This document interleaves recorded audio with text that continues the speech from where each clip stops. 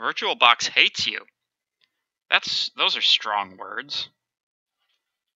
Why? What are you trying to run on VirtualBox? If it's not incriminating.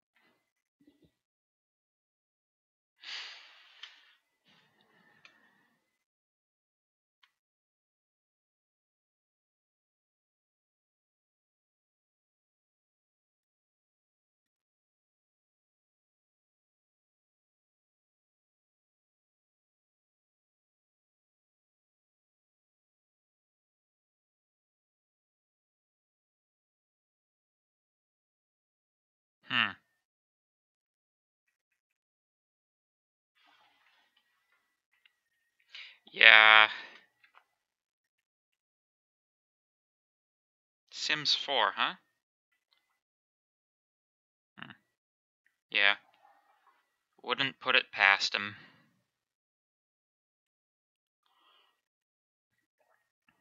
Besides, everybody knows Sims 2 is the best one.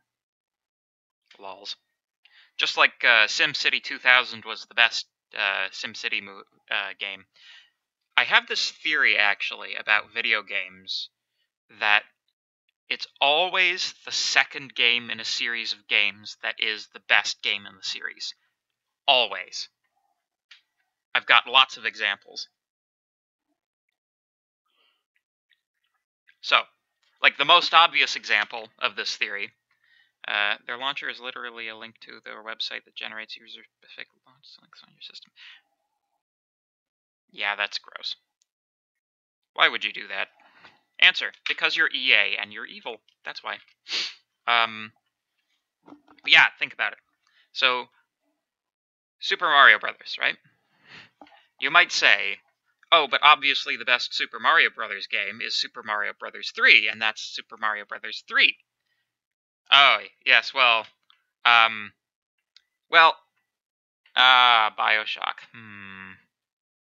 Wait, do you think Bioshock 2 is better than Bioshock 1? Because that's an unpopular opinion, my friend. That might be the exception that proves the rule. But Super Mario Brothers 3 was actually the second, Super Mario Brothers game, because Super Mario Brothers 2 was originally published as Doki Doki Panic in Japan and wasn't actually a Mario game. And the Super Mario Brothers 2 in Japan was a level pack, essentially, and therefore it doesn't count. I still hold that the Batman Arkham series has with the first launch. Well, there you go. Well, I haven't really played the Arkham Knight games, so there you go. I'm not into things with realistic graphics, as you can probably tell. Mass Effect, though. Mass Effect, the second game, was the best one.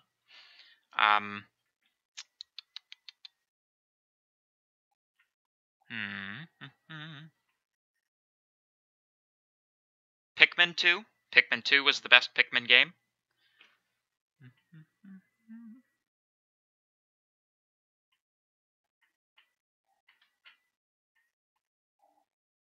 Well, anyway.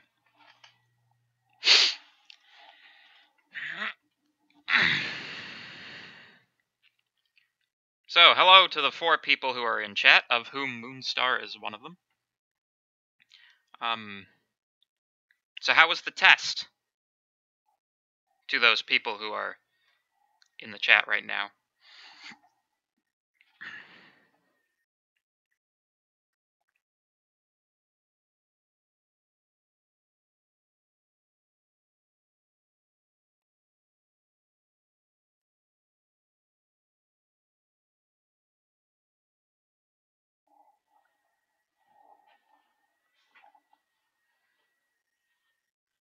Hello, Daniel!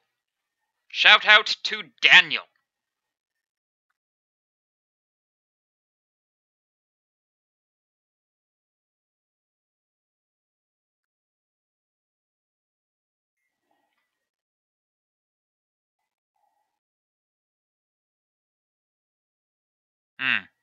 Okay. What parts particularly?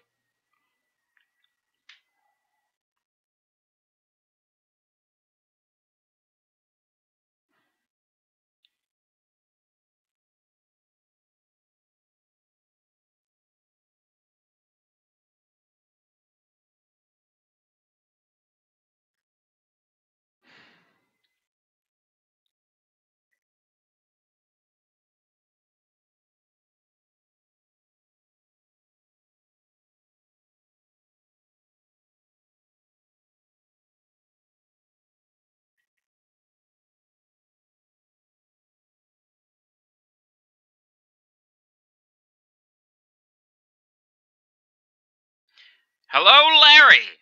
Shout out to Larry.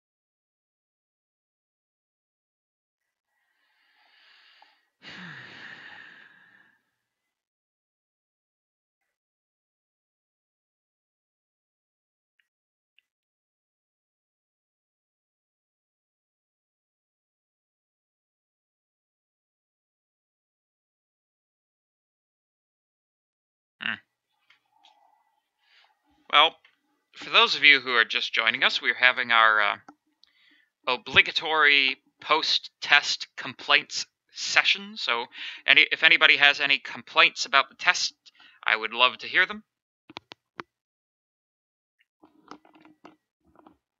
I imagine I'm probably going to get a fairly lengthy response from Moonstar, who is probably working on it right now. And then we're going to talk about machine learning. All those pesky AI systems.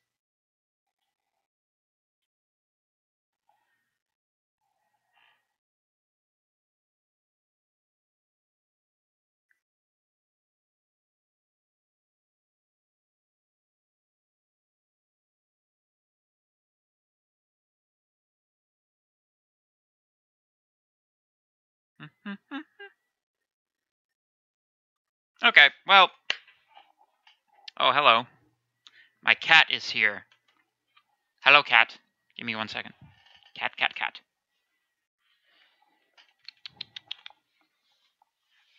Yeah.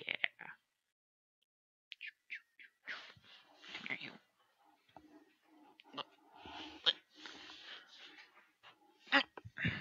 There we go. Today will be streaming with Cat Day.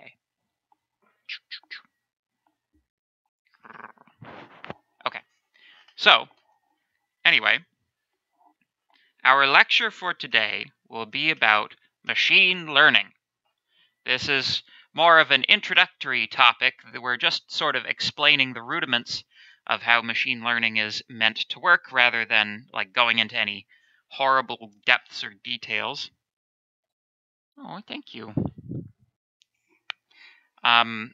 So let's get started.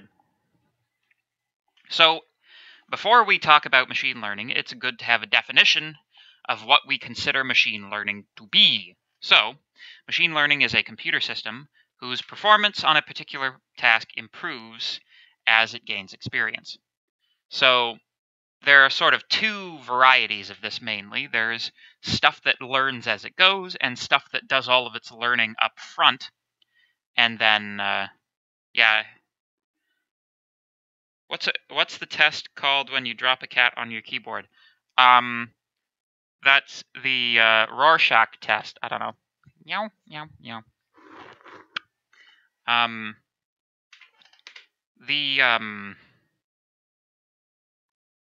Well, anyway, so the machine learning systems which do their learning ahead of time, they require usually vast amounts of data in order to do their training, which is called the training data, and then they attempt to produce something resembling a general conclusion.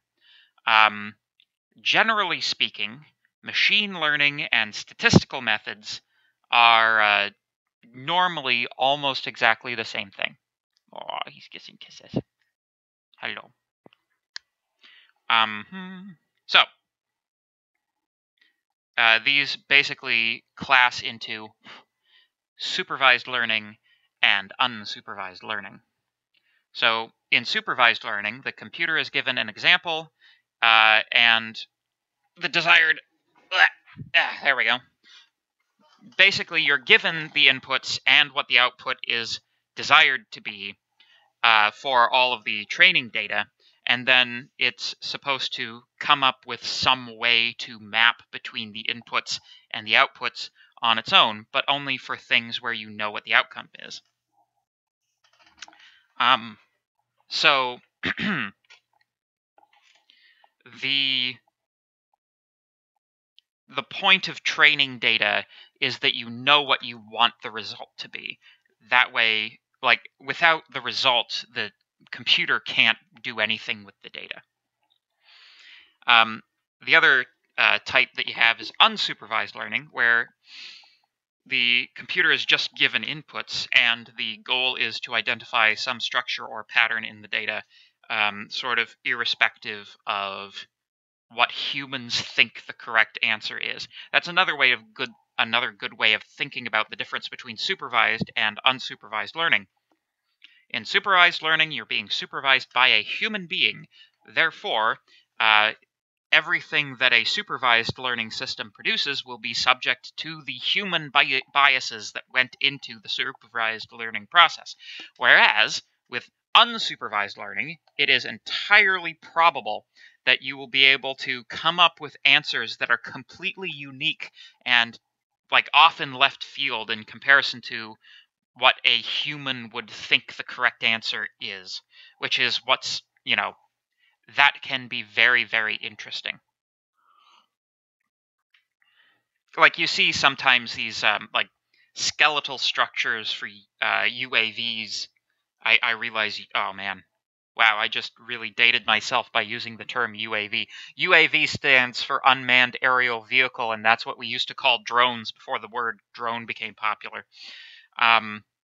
Goal, identify some structure or pattern in the data. Yes. So anyway, there's this thing online of, like, a drone frame that's been designed by machine learning, and it looks kind of like a frog skeleton. It's very cool. Anyway, the big application of machine learning is classification. So, you know how you have, like, all of these, on CAPTCHA, where you have these pictures of all of these stop signs or no stop signs, and you're meant to determine whether or not there is a stop sign in the picture. So the interesting thing, the thing that they're actually doing there, is they are creating a database of classification data for supervised learning for machine learning to be able to recognize stop signs and streetlights and things of that nature. So what you're actually doing when you're doing those CAPTCHAs is you're contributing to a machine learning database that is augmenting the ability of computers to drive cars, which is kind of cool, if you didn't already know that. So, anyway, the goal with classification is to take data and determine some quality about it. Is there a stop sign in this picture? Is there not a stop sign in this picture? The computer, like, it's important to understand that computers don't really understand anything, right? A computer does not have an abstract model of a of a stop sign in its brain that it can apply to a picture and say, oh, well, a red octagon with a white border and the word stop in the middle, that's stop sign, and you can view it from multiple different angles, and it's still a stop sign, and part of it can be occluded, and it can still be a stop sign. You just have to, that's another really interesting machine learning and machine vision problem, is the problem of occlusion. Occlusion is the technical term for when something passes in front of an object and partially obscures it.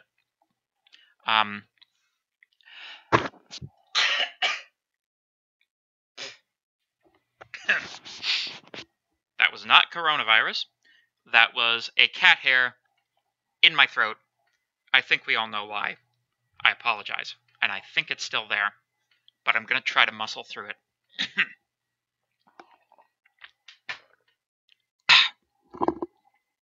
Anyway, yes. What was I talking about? Occlusion, yes.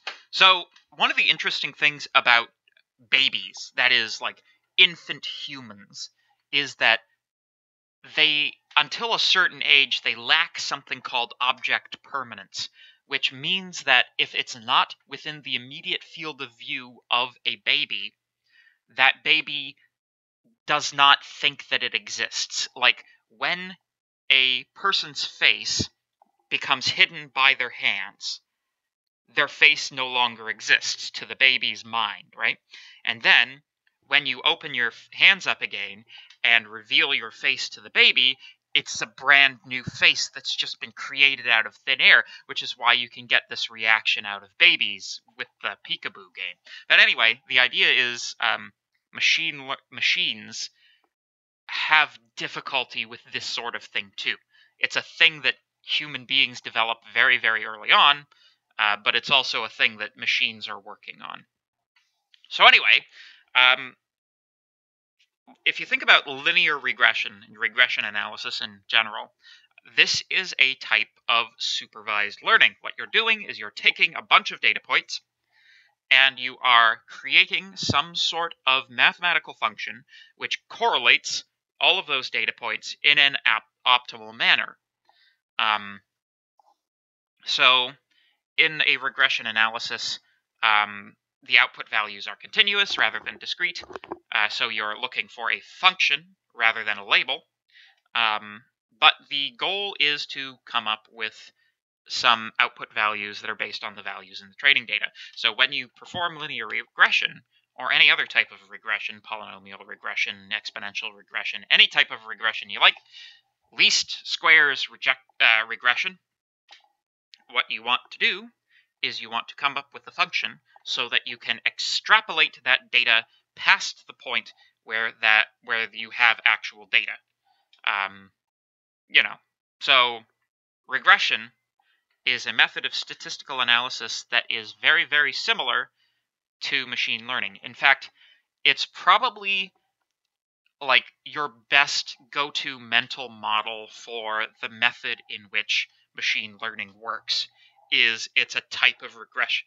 Pardon me. It's a type of regression analysis, but it's the idea of regression applied to a large number of different types of things. So clustering.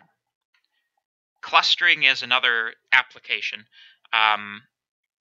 What we're doing is we have a bunch of points of data, and right now this example is in 2 dimensions. However, it is possible to have groups of data in n dimensions, which makes it much more useful and interesting. What you want to do is you want to take all of these inputs in and break it up into clusters. So you want to analyze the data in such a way that things that are close to each other are grouped, and the point of this is that the groups are not known in advance. For example, with these points here, clustering analysis might yield something like 3 main groups with a number of outliers. We have the yellow, the blue, and the red. So So here's an example data set for you. A number of famous people. We've got Lincoln, Washington, Harris, Madison, Napoleon, and de Gaulle. We have a number of nationalities. We have a number of heights. And we have labels. We can see basically all of the tall people have been given label A, and all of the short people have been given label B. In supervised learning, given a set of data of feature vectors, this is what we call, basically feature vectors are the same, conceptually speaking, as the positions in this field of dots. So you can think of a position as a vector, right, in Cartesian space, n-dimensional. Each one of these is a three-dimensional vector comprising a nationality, a height, and a label, although I suppose the name could also be useful information as well, so 4 features here.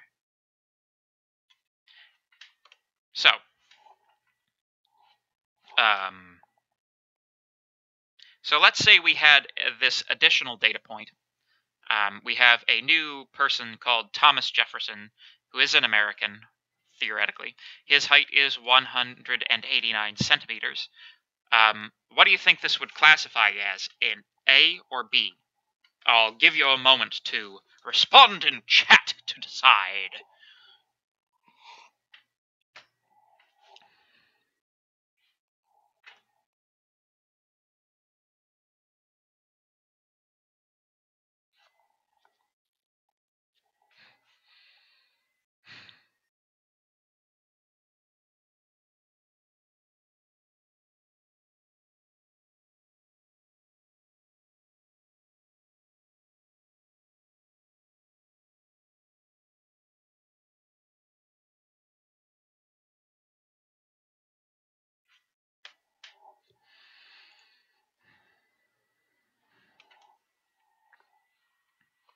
I'll wait for the answer to come in no longer.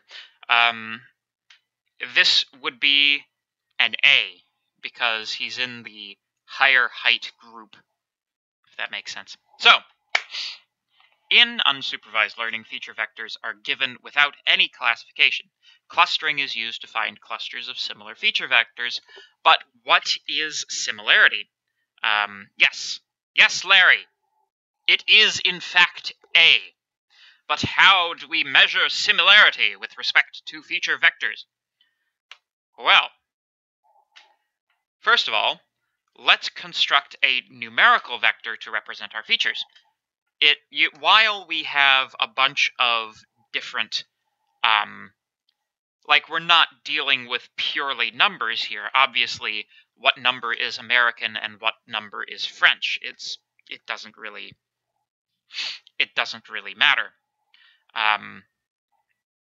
What we do is we take all of these labels and assign them numeric values. That way we can do math on them. So, once we've assigned numerical values to our vectors, then we can compute a distance between vectors. So, just,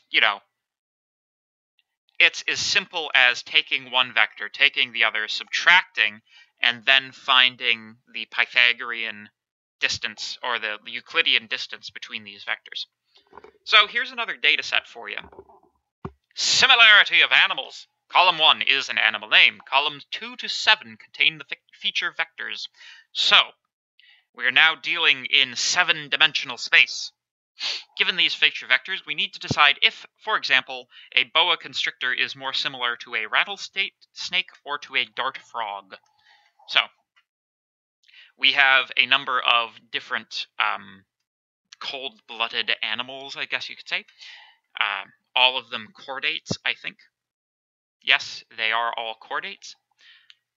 We have information on whether they are egg-laying, whether they have scales, whether they are poisonous, whether they are cold-blooded. Oh, dart frogs are not cold-blooded. There you go. How many legs they have, and whether or not they are a reptile. So the first thing that we do is convert each animal into a sequence of numbers. So with respect to this example, if we convert yeses and nos to trues and falses, and if we assign true to 1 and false to 0, which is very conventional, then we get feature vectors here, as shown, which have some left off. So, aha! I tell a lie. We have a different way of calculating distance here than just taking simple Euclidean distance. So, have any of you guys heard of taxicab metric before? The idea is that if you have a city, like New York City, it is impossible to drive a taxicab through the blocks of the city, the buildings. You have to use the streets. And if the streets are arranged into a grid, then each one of these 3 lines, except for the green one, the red one, the blue one, and the yellow one, have the same distance. Despite the fact that the blue one appears to take a lot of left turns and sort of completely neglecting the idea that traffic might be a thing, etc. So basically, what we're doing here is we are taking the sum of the differences between each of the components of the vector. Yes! Excellent. Thank you, Vicky. So, when we take taxicab metric, that is the metric that we want to use with respect to our feature classification for machine learning. So, question. What is the taxicab difference between distances v1 and v2, where v1 is 2, 2, and v2 is 6, 5? What is our taxicab distance here? Vote now! A, 3, B, 4, C, 5, D, 6, E, 7. Obviously, the answer is 7. I didn't even wait for you guys. Ha! 1, 2, 3, 4, 5, 6, 7. There we go. This is also called the Minkowski distance, pardon me. So, it is 7. So what is the Euclidean distance between these two? We've got 3 on one side, 4 on the other.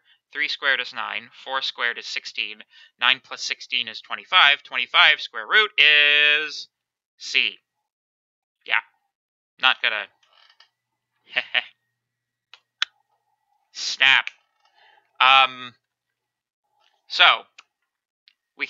So here's a function in Python for calculating the Minkowski distance between 2 vectors. So it's the sum of the absolute value of the differences to the exponent p for I in the range of the length of the vector.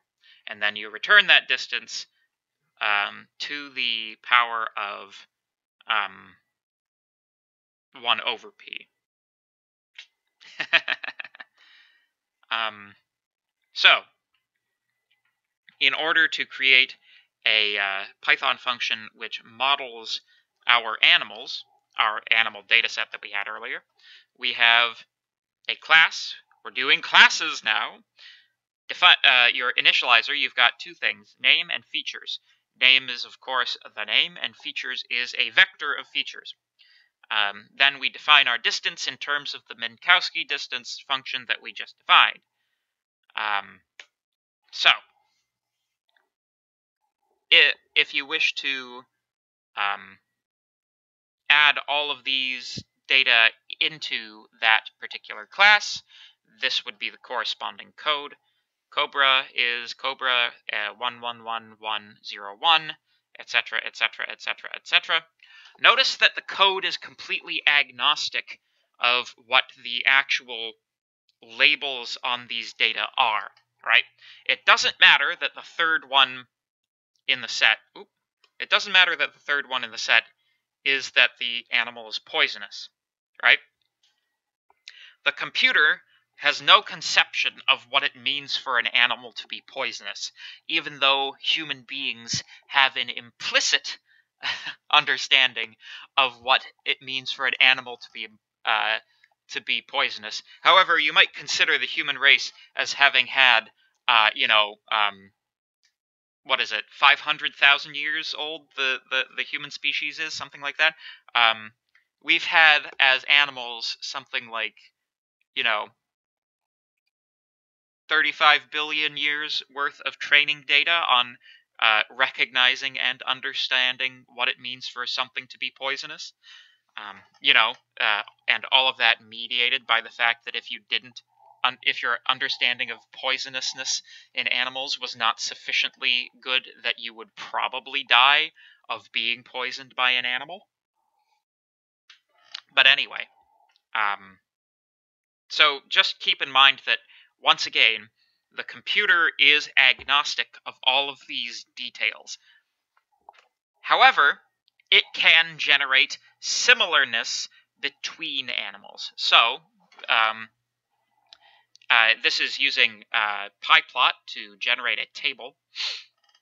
What we're doing is we're generating a similarness ranking between any of all of the items in our table. And I think the bottom row is cut off, so I'm just gonna... Ooh, that's a little better. So rattlesnakes and cobras have a difference of 0, meaning that the computer thinks that rattlesnakes and cobras are the same thing, essentially. Alligators are pretty far from everything, so alligators are considered pretty far from everything. Frogs are also considered very far from everything. However, this might be a function of the fact that we, in our training data, we used the number of legs straight up, right? So, given that most things have, either 4 appendages or 0 appendages, this is extremely common among chordates. And you notice I've generalized legs to appendages here. You could make this, this might be a somewhat false distinction. It depends on how important you consider the presence of legs, right? So you could say legs present or non-present, turn that into a Boolean value once again. That makes it a different situation, right? However, because we've just gone straight on the number of legs and, ignored all of those one-legged reptiles, we have essentially multiplied the effect of the effect of legs on the data by a factor of 4. And another thing that you could perhaps do that would round out this data and make everything sort of give equal weight to all of the categories is what you'd do is you'd normalize all of the elements in a category by the highest value in that category. That would, because right now, under this system, the category that has the highest maximum has the highest weight, right? But it's this kind of hibbledy-wibbledy statistical stuff. But you can see that alligators and dart frogs are very dissimilar to everything else, and there's more difference between an alligator and a dart frog, despite having the same number of legs, than there is between any other 2 things, not excluding dart frog and alligator dissimilarity to the rest of the data set. So, anyway, that's... Hopefully this is kind of making some degree of sense. But that's essentially the manner in which you that's close to the manner in which you perform clustering analysis. So the step that's missing here, the way that you get it from this conception to a clustering analysis conception is that you perform essentially a a statistical method by which the one that's alluded to back here, if you sort of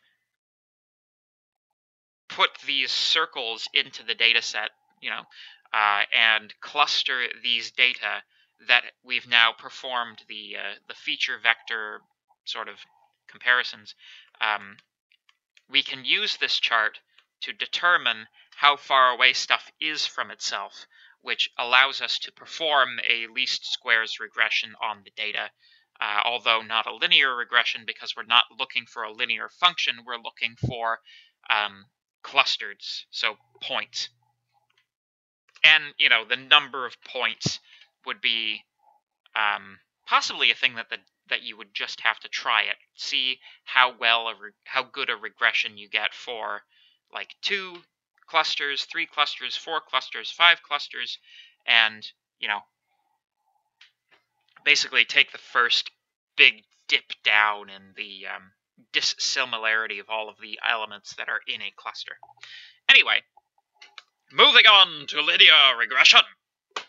This is a type of supervised learning. In regression, output values are continuous. For example, real numbers rather than discrete, i.e. classes. So our goal is to come up with a rule that predicts the output values based on the values in the training data. So with respect to a regression analysis, we consider the training data to be the scatterplot points. So with respect, well, these are actually different data sets. Okay, what's going on? Slides. Jeez. So, let's suppose we have 2-dimensional data points, and we want to find a function f that predicts y from x.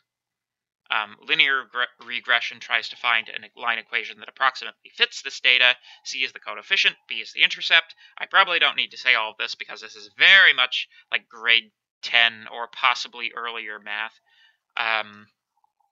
I think that you don't start doing it in performing linear regressions over statistical data until grade 9 or 10. But then again, I am very old and completely disconnected with what they teach in high school these days, even though I like to make grand sweeping assumptions about it. So, here is our procedure for performing linear regression. Obtain your data. Divide the data into 2 sets, the training set and the testing set. Run linear regression on the training data to get the proposed coefficient and intercept, and then 4, use the proposed coefficient and intercept to predict the y values of the test data from its x values, and then we measure how far our predicted y values are from the real y values in the testing set data set. And as we know about statistical methods and all of these types of things, the better, the larger the data set you have to work with, the more accurate your results are going to be.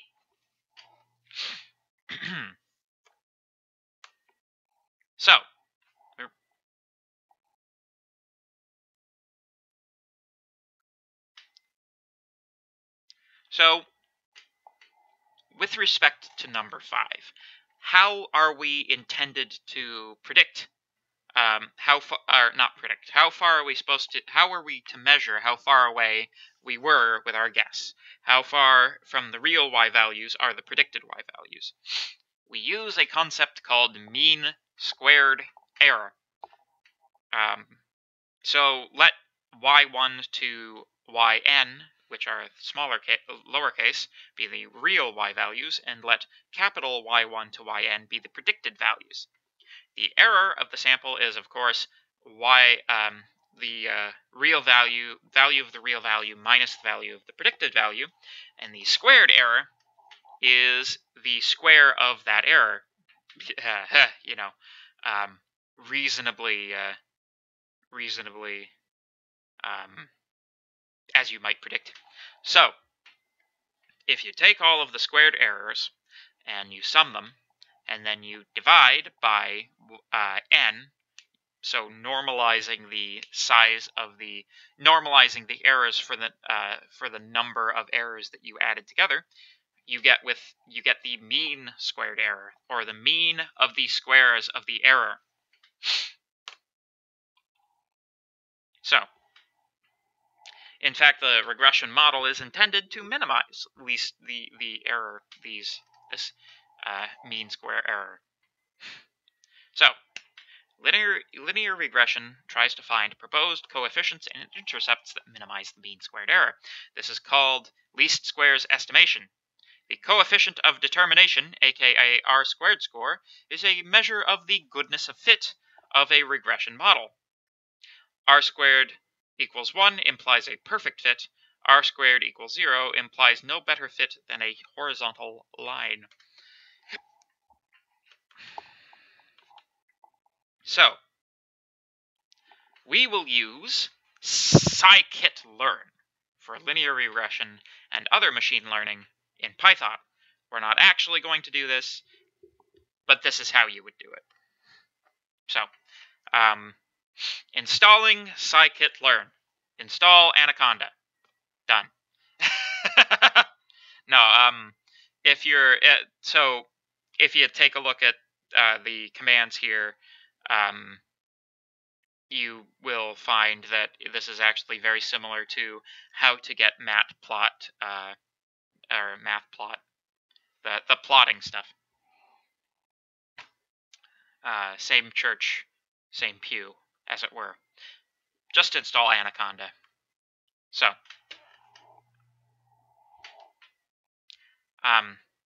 not sure why it's necessary to review this so quickly, but just a reminder, for linear regression, we obtain the data, we split the data, we run regression on the training data, we then take that model and run that on the, what do we call it? The testing data, and then we measure our error with the testing data. So, here we go. Obtaining the data. Normally you need a data source. In our case, we need a list of xy points. This is a function that will generate a random sample for us. Notice we are importing random. Oof. Sorry, guys. I apologize for my ums. I know. I'm just so excited about machine learning. So, you know, it would be hilarious if somebody went through all the lectures and actually kept a record of the number of times I said and then it was something ridiculously high, like 732. That would be hilarious. Anywho, so we have a function which generates sample data. We have a coefficient, a number of samples, a y-spread. This is essentially, in order to generate the random data, we basically have to give it the linear, the regression model that we're trying to find, right? So that it can generate these points around the function that we're trying to create. So, then we split the data into training and testing. So,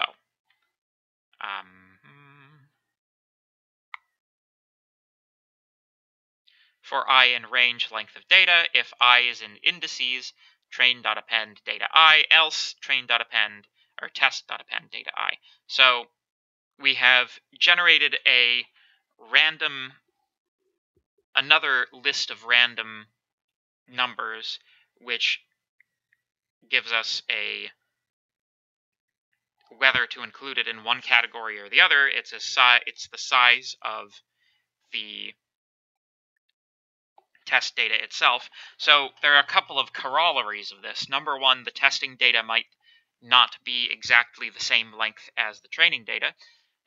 And also, this sort of sterilizes the sample data from any biases that might be introduced via the construction of the data and the sequence in which the data was constructed.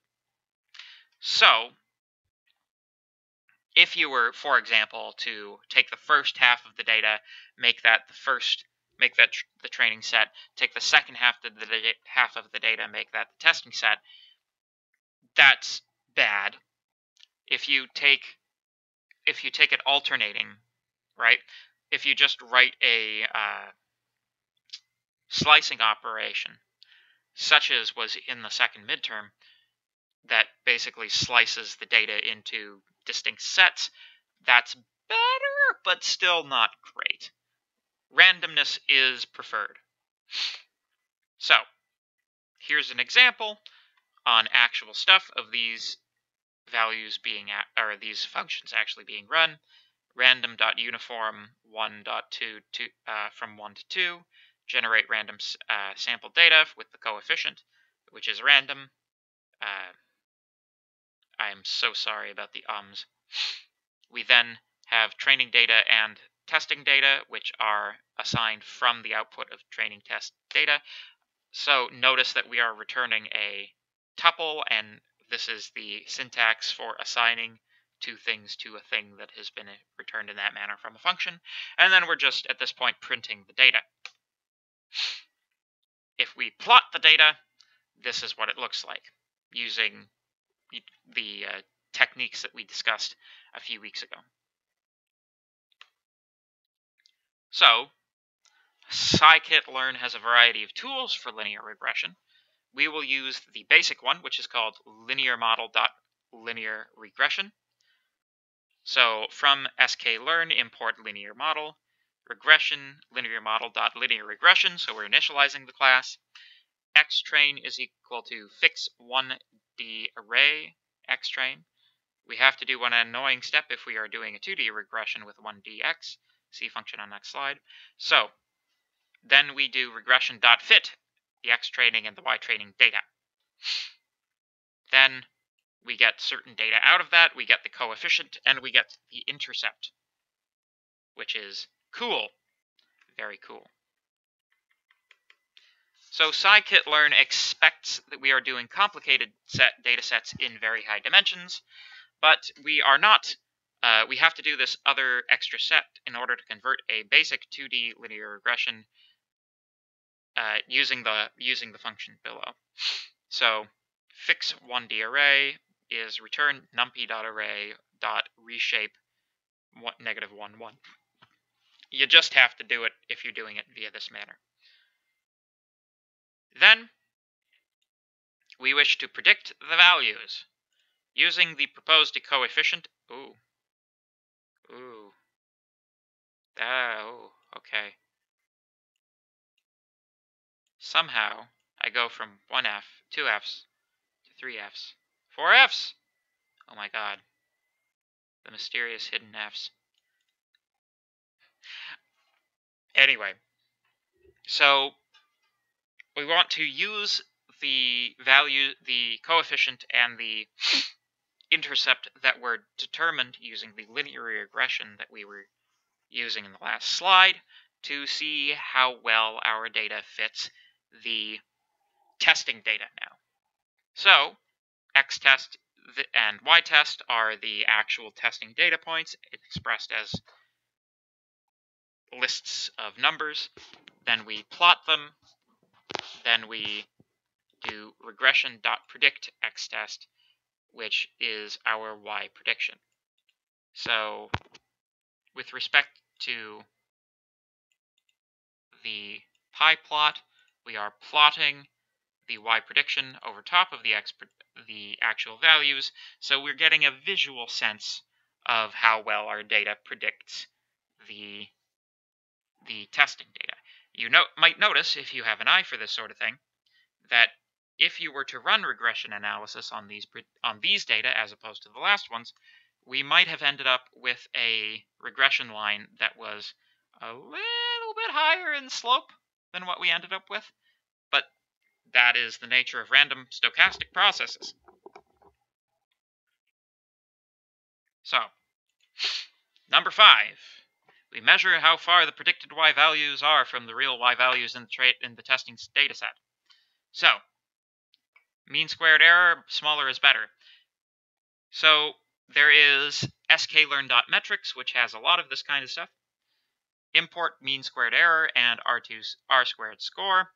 MSE is mean squared error. You just plug the data set into mean squared error, and there you go. Easy peasy, easy as pie. Then we've got R2 score, and we are formatting the output to display two decimal places in floating point format. So there you go. That's how you do that.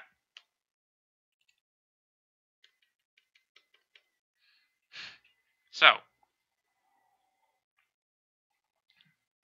with respect to multiple dimensions,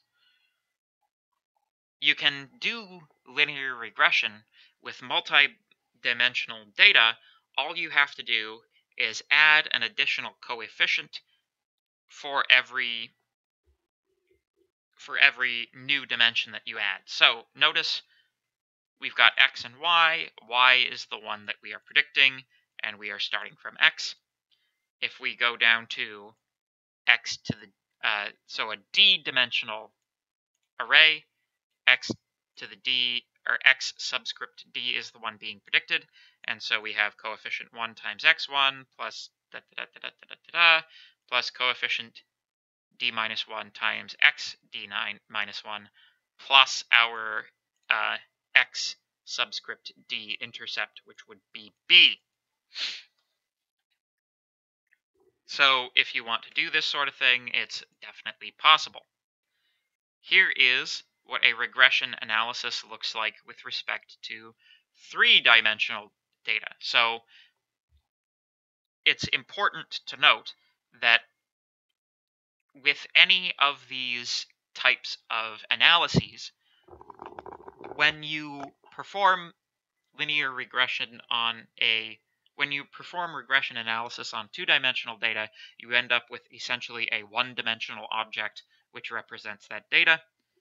If you have a two-dimensional, or if you have 3 dimensions of data, then you end up with essentially a two-dimensional object in 3-dimensional space. And if you have, 4 dimensions of data, 4 axes, orthogonal axes, you end up with a 3-dimensional object in 4-dimensional space, which represents your data. Perhaps we are 3-dimensional objects in 4-dimensional space that represent data. Mind blown! So, this is what a planar regression, I guess you could call it, would look like with 3 dimensions of data. So, so we've got 4 minutes left in class. We're more than halfway through this set of slides. I think what I will do is I will open up the floor to any questions that anybody has about literally anything for the remaining 4 minutes of class, and when we meet again on Friday, we will cover the rest of these slides. And that will be it. The course will be finished. You will have completed Computer Science 1MD3, except, of course, for the exam, which, and if you haven't handed in assignment 10 yet. So, aside from things that you have to hand in, we will have completed all of the lecture material for Computer Science 1MD3. So, if you have any questions, please ask your questions.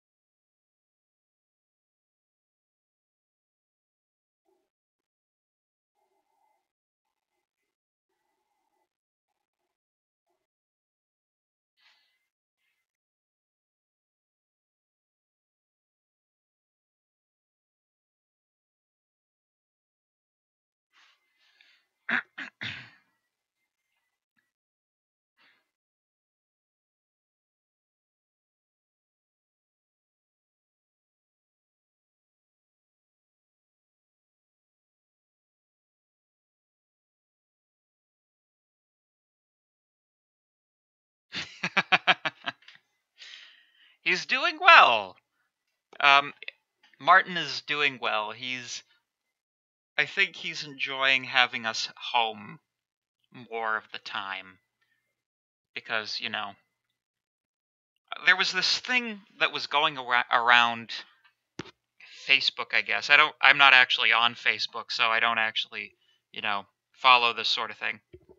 But it was like, oh, now we know how our cats feel being stuck inside houses all day. You know, because there's this theory that keeping a cat as an indoor cat is somehow cruel to the cat. You know, to protect it from wild animals and coyotes and all of the diseases and parasites that exist in the outside world. Yes, yeah, sure. Indoor cats are the secret oppressed class in our society. No, anyway, it's like, oh, we know what it's like to be cats now. And I would just like to point out for the record that in order for us to have a better idea of what it's like to be a cat living in a house, take your house and multiply it volumetrically by a factor of 8. And that, like, if you multiply the size of your house by 8, then you're starting to understand what it's like to be a cat, because cats are like 1/8 the size of a human being, or, you know, something like that. So, yeah. No, Martin's doing well. He is the Floofmeister. Yep. Yeah, he was in the game earlier, which, you know, I'm probably going to run it back and see what that looked like, because there might have been a cute shot or two, which I can send to my wife,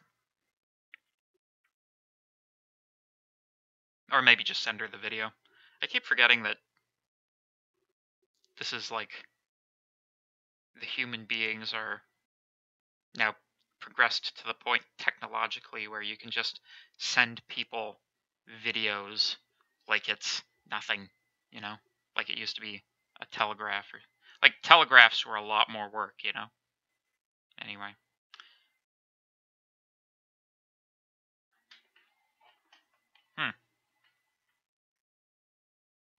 Anyway, I'm gonna shut off the stream here.